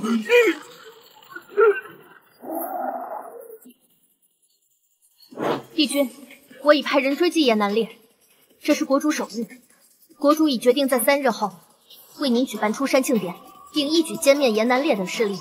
也好，是时候昭告天下，我龙君临回来了。有帝君为国主主持大局，这些乱臣贼子难以打虏的末日到了。石霜，传我命令，在出山盛典那天，我要为雨柔举办一场最为隆重的婚礼。在此之前，我要拿回龙鳞。属下明白。帝君，是不好了，帝国银行遇上大麻烦了。迈克尔大臣，十分感谢你把我保出来。我杨正纯发誓，我一定可以成为一个非常出色的仆人，替国王经营好帝国银行。很好，比起王家那种冥顽不灵的家伙，我更欣赏你这样识时务的人。杨正纯，我呸！我平时待你不薄，竟然去做了萧国人的糟狗，你还有些骨气吗？王家，你现在不要说这些没用的。我告诉你，现在加上我5%的股份，迈克尔先生已经有了45%的股份，我们再买10%的股份，我就会成为新一任帝国银行的行长。王行长，我就不信这世上还有钱买不了的东西。你只需要把20%的股份卖给我，价钱你随便。住口！我大夏的傲虎岂是有金钱能玷污的？你要我帝国银行做梦！哎呀，王将啊，识时务者为俊杰。你如果不想遭受皮肉之苦的话，我劝你老老实实把你的股份给让出来，否则你将是人财两空。打死你快不贼！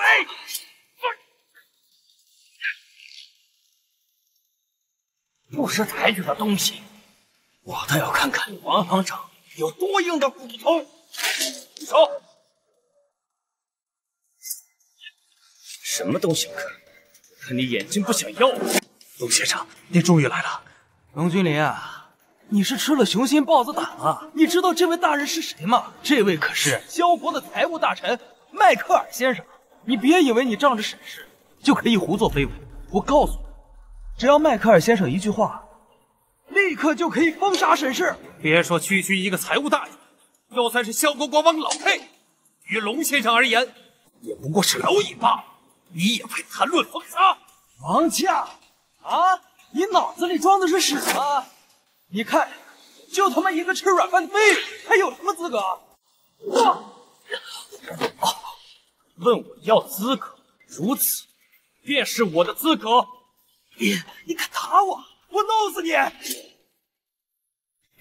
不要冲动，我会让这个不自量力的大夏人跪在你面前磕头认错。大夏有句老话，有钱能使鬼推磨。年轻人，我刚才看你身手不错，你只需要把这个王行长的双手给我废掉，并且跪下来向我大萧国俯首称臣，这些钱都是你的。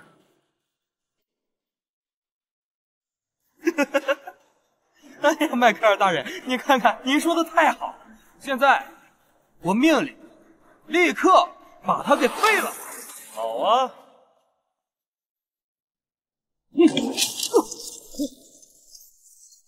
钱，我的钱！记住，有些钱可以拿，但你得保证有命花。大家都稍安勿躁，我们是来做生意，不是来找事。你这位保镖很有勇气啊，王行长，我再给你最后一次机会，我出5万亿，收购你们帝国银行的股份。好，我也给你一个机会，拿出你手里40%的股份，给我滚出去！迈克尔大人，这些股份值不了那么多钱。我知道有一个消息，听说还有30%的股份在一个神秘富豪的手上，然后还有一些股份在那些散户手上。就算这个王将不卖，卖的人有的是。卖国贼！别说10万亿，就算10万亿、100万亿，只要有一颗爱国之心，谁也不会把股份卖给你们这些牧羊犬。我卖。孙楚祥，你知不知道你在干什么？你竟敢叛国！亏我拿你当至交，你就不怕龙先生杀了你吗？哼，危言耸听。孙首富，你可千万放心啊，只要有我们迈克尔大臣在，这个废物他绝对不会拿你怎么样。现在你就是我们大萧国经济战的头号功臣。王将，人各有志，你还是不要做了。我可以出让我手中10%的帝国银行股份，但是我要10万亿。龙先生，你看孙楚祥他无妨，让他卖便是，我自有安排。10万亿，你这不是狮子大开口吗？皇帝不急太监急，你主子还没开口，用的又不是你的钱，你心疼什么？你这个奴才做的也太贴心了吧？好，10万亿就10万亿。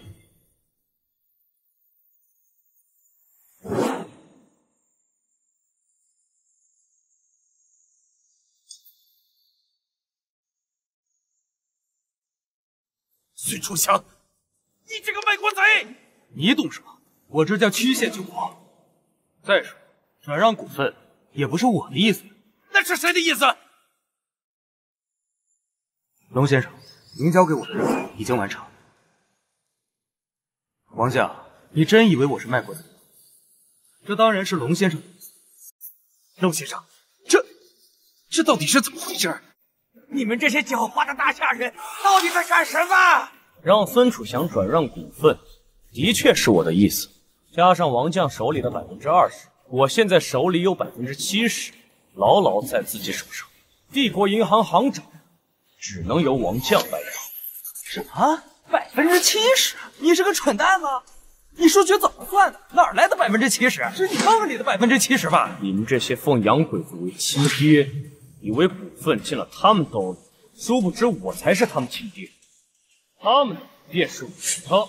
我不仅要他们的供奉，我还要让老 K 亲自跪在我面前自刎谢罪。放肆，竟敢侮辱我神圣的国王殿下！你还真以为我不敢杀你吗？今天我就要把你们这些大下人都杀了，抢回我的银行卡！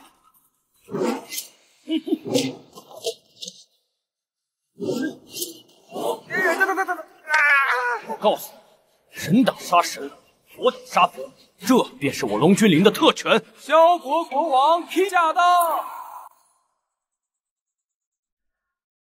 国王殿下，您怎么来了？白康，真是废物，这么点小事都办不明白，要你何用？国王殿下，都是这个大下人，他不仅企图阻止我们收购的任务，还对您出言不逊。本来我想用我的生命来维护您的尊严，刚好您就来了。国王殿下，迈克尔大神说的句句属实啊！但是幸好在我的帮助下，我们还是为了帝国银行争取到了50%的股份。真是反了天了！是何人如此大胆，敢阻挡我大萧帝国的铁蹄？老 K，没来无恙。金龙帝君，见过金龙帝君。老孙，你快给我解释下，现在什么情况？这有什么好解释？这么好的一场认爹大戏，当然是要自己看了才对。国王殿下，你怎么能跟这样的大侠奴才跪呢？赶紧起来呀！金龙帝君，不可能，这不是，国王殿下，快起来！有眼无珠的，竟敢以下犯上！国王殿下，以下犯上，这到底是怎么回事啊？给你5秒钟，让他们死得明白一些。我没告诉过你们吗？千万不能踏足大夏帝国的土地，你们都不记得了吗？这位就是5年前差点灭了我们大萧，哦不，差点灭了我们鸟国的金龙帝君，还是我们鸟国的国王。我这个国王是傀儡的。金龙帝君，我错了，金龙帝君呀，原谅我，原谅我，我一定宣誓效忠大夏国。关殿下，这不关我的事啊，都是老 K 的主意，我只是执行他的命令，要不然我100个胆我也不敢踏入大夏的土地半步啊。行了，既然事情都清楚了，那你们明明白白的去死吧。自己动手吧，不要脏了帝君的手。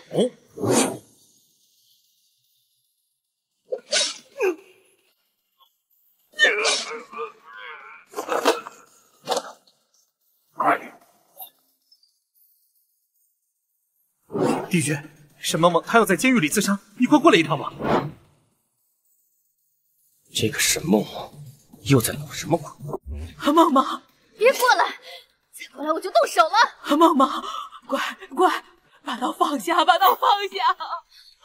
老头子，都怨你，要不是对雨柔那么偏爱，他能走出这条路吗？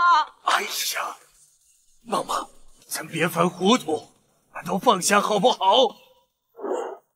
孽障，你还站在那儿干什么？一点人性都没有吗？你还不上去劝你妹妹？她今天要是有个3长2短，我就是拼上这条老命，我也不会让你好过的。沈梦梦，你把刀先放下，什么事情咱们都好说。沈雨柔，别假惺惺的了，你现在看到我这副样子，心里已经高兴坏了吧？想让我把刀放下，可以啊。你把沈氏集团总裁之位让给我，就原谅你对我所做的一切。我对你做什么了？做了什么你还不清楚吗？你联合龙君临那条外姓狗，3番4次与我作对，害死我男朋友杰克，挡在我飞黄腾达的道路上。沈梦梦，注意言辞，以己度人，死不悔改。沈梦梦，你这是自作孽不可活。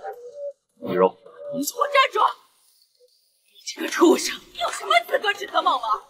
麒麟斩神，这个龙君临才是真正的汉奸走狗，你快把他抓起来！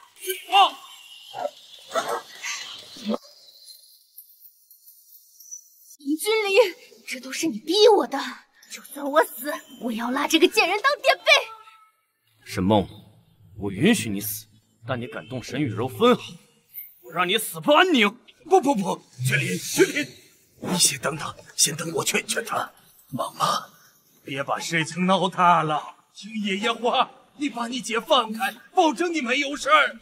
沈梦梦原本只是要配合我们调查几天这个案子，但你现在竟敢挟持人质，私乃重罪，那你只能放了这3次。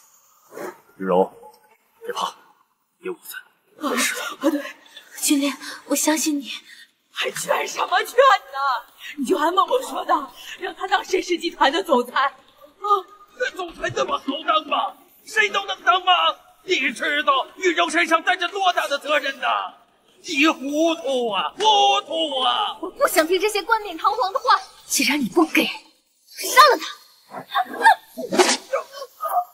君临，大胆！君不行凶，你是君为何在？你没事吧？麒麟将军，梦梦还是个孩子，他不懂事，求您看在赤霜将军的面上饶了他这次吧。敢伤害雨柔的人，别说一个赤霜，就算天王来了也保不住他。你可再行，你给我住口！你竟敢对赤霜将军出言不逊，就因为你这个废物！要是没有你，我们沈家何必有这么多事吗？给我闭嘴！该住口的就是你！你看把她惯成什么样子？一个妹妹拿刀捅姐姐，成何体统？沈雨柔，这次算你这个贱人走运，林君临这条狗不止你，但是下次就没那么难了。这一巴掌是替君临打的，这一巴掌是替沈氏打的。沈雨柔，这一巴掌是替我自己打的。沈雨柔，你这个贱人敢打我，我跟你拼了！龙先生说的对，你可真是死不悔改！你这种人不配活在世上！不要杀我，我错了，我会改的。麒麟将军，我求您了，别杀他！我这手心手背都是肉，你不能让老朽白发人送黑发人呐！君临，算我求你了。麒麟战神，看在老爷子的面上，再给他一次机会。哼！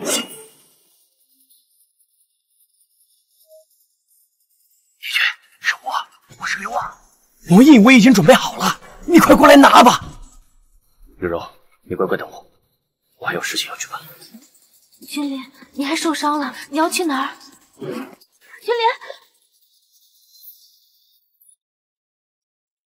龙君临呐，我把全部身家性命都赌在你身上了，你可不要让我失望啊！龙印，竟然是龙印！爹，龙印怎么会在你这儿呢？你知不知道严真君现在就在找他？我们把他交上去，就是真君一统大夏的头号功臣。你不能把他交给严南烈，不交给严南烈，难道交给那个废物不成？我之所以进大牢，就是龙君临那个废物害的。废物！你知不知道我捞你，我花了多少钱？你知道吗？龙君临是何许人物？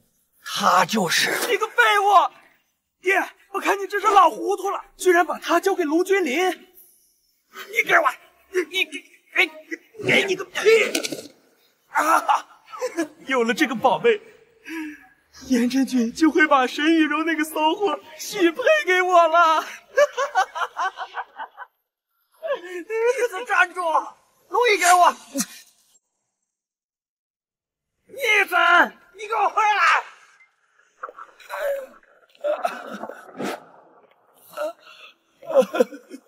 哟，你怎么躺地上了？龙印呢？龙印被我那个逆子给抢走了。有你这样的爹，能教出来什么好儿子来？废物生废物。果然是青出于蓝胜于蓝呐！恭喜严真君执掌龙印，一统大夏。你可比你爹刘望懂事太多了，这个女人就赏赐给你了。多谢严真君。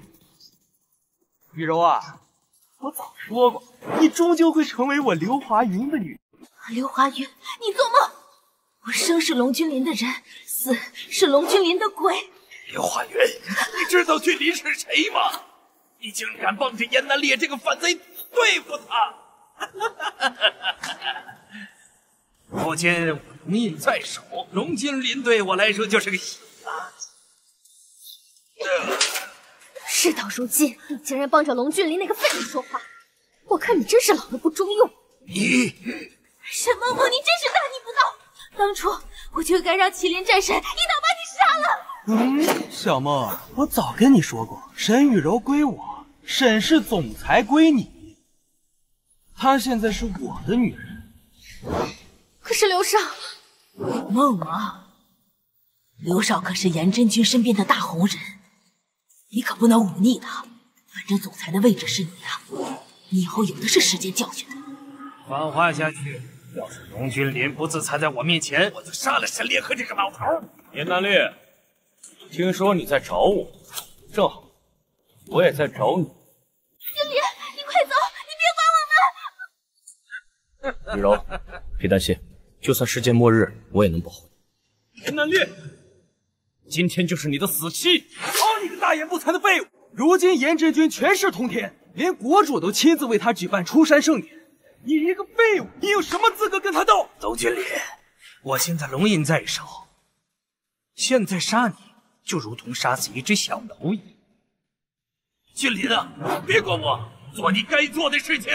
严南烈，你记住，是我成就了龙印，而不是龙印成就了我。我不想见血下的雨柔，给你一个滚出去自裁的机会。5年前你斗不过我，现在一样，给我杀了他！住手！你们谁敢与金龙帝君为敌？我赤霜第一个杀了他！金龙帝君，属下来迟，还请恕罪。什么？君临，我猜的果然没错，你就是传说中的金龙帝君。没错，君临就是金龙帝君。你这个冒牌货，死期到了！奶奶，我没听错吧？龙君临这个废物，竟然是金龙帝君！怎么可能？这个废物怎么可能是叱咤大夏的金龙帝君呢？是又能怎么样？龙经理，且不说我现在实力不在你之下，况且我有龙印在手，包括你女人也在我手上。你要是不乖乖顺从我，我现在就杀了她！使不得啊，颜真君！沈雨柔现在可是我的女人啊，你不能杀她！谁要是敢忤逆我，这就是下场。严南烈，就你也配威胁我？既然如此，我只好先送他上路了。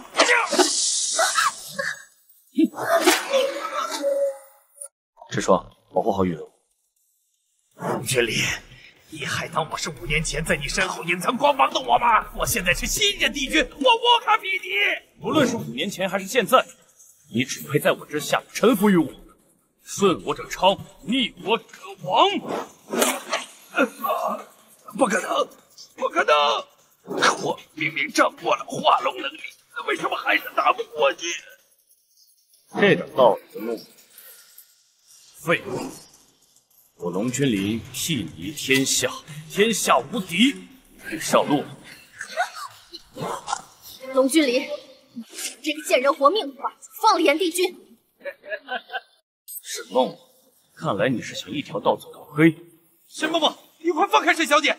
梦梦，你这是在做什么呀？你不想活了？奶奶，你还不明白？只要严真君一死，不仅当不了沈氏的总裁，说不定连命都没有了。沈梦梦，你就这么在意这个总裁的位置吗？不孝啊！你就是个不孝女！以君临的品性，他当时不杀你，过后他是不会后悔的。你是糊涂啊！你别骗我了，我必须为了自己的未来赌一把。严真君，你快起来！他们要是敢乱来，可杀了这个贱人！龙君临，没想到啊，你会败在一个女人手上，拼住我也！沈梦梦，我对你已经没有耐心了。少废话，快把刀放下！有闪，杀了他！君临，雨柔，你没事吧？帝君，国主亲驾帝都的路上，被扶桑国的人给抢走了。君临，你放心吧，我会在家好好等你的。好，你放心，给我3天时间，我灭了扶桑国就好了。召集3军，随我踏平扶桑。